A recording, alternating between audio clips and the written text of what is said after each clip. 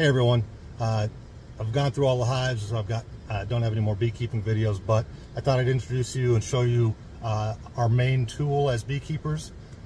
This is a hive tool. It's about 8 inches long.